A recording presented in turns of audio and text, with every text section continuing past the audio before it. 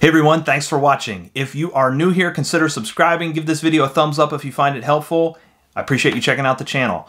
In today's video, I'm going to take a look at direct routing with Microsoft Teams in Cisco's unified border element. We're going to take a look at the high-level design, what it takes to get started, the licensing that's involved, how it works at a high level, and then I'm going to share at the end of the video some additional resources so that you can go and get this configured in your environment. With that being said, let's dive in and check it out.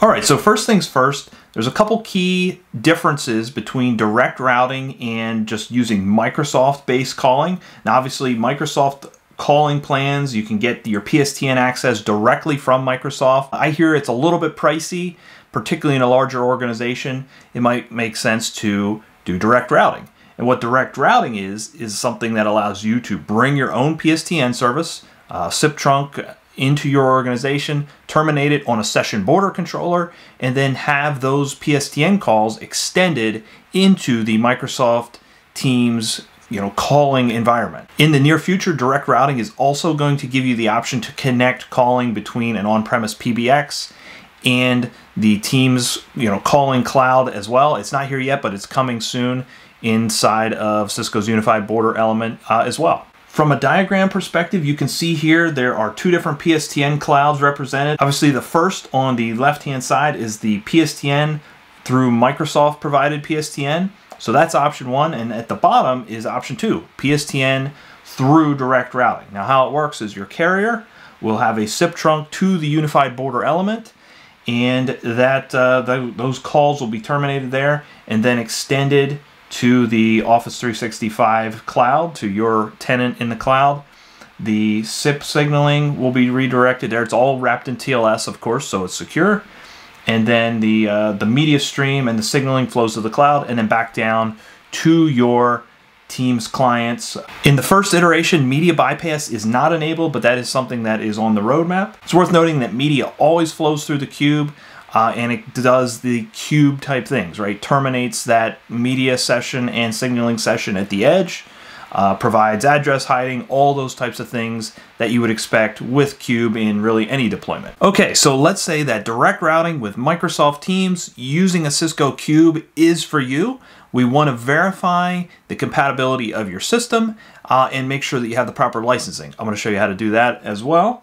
What we do for starters is you have to have a supported device that runs CUBE. Now it's going to be an ISR router or an ASR router. Pretty much any ISR or ASR can be licensed to run CUBE, and obviously you want to make sure that it is sized appropriately for your environment.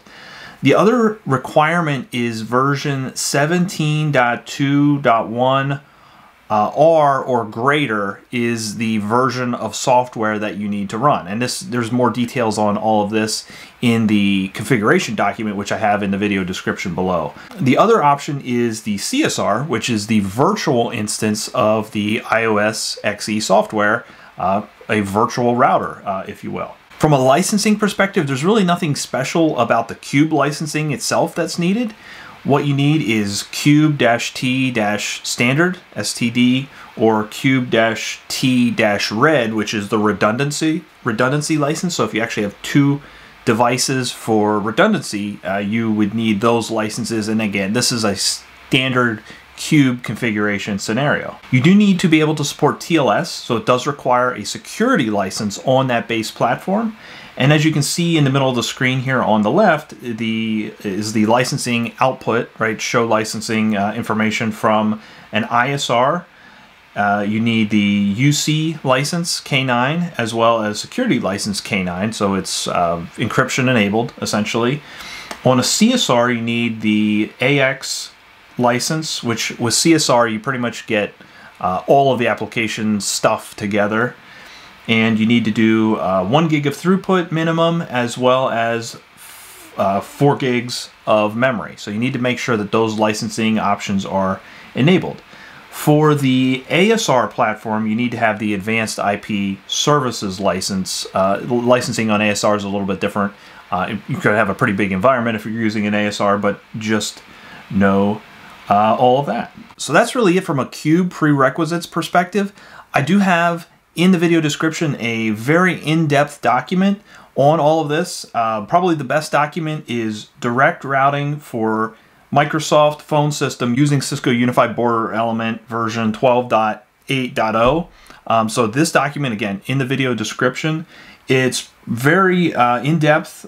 You can see from the contents here, it goes through all the configuration, basic setup, and things like that. It does have a configuration example using Verizon as the PSTN provider. Now, obviously, you know, some minor tweaks and changes for your PSTN provider if it's not Verizon.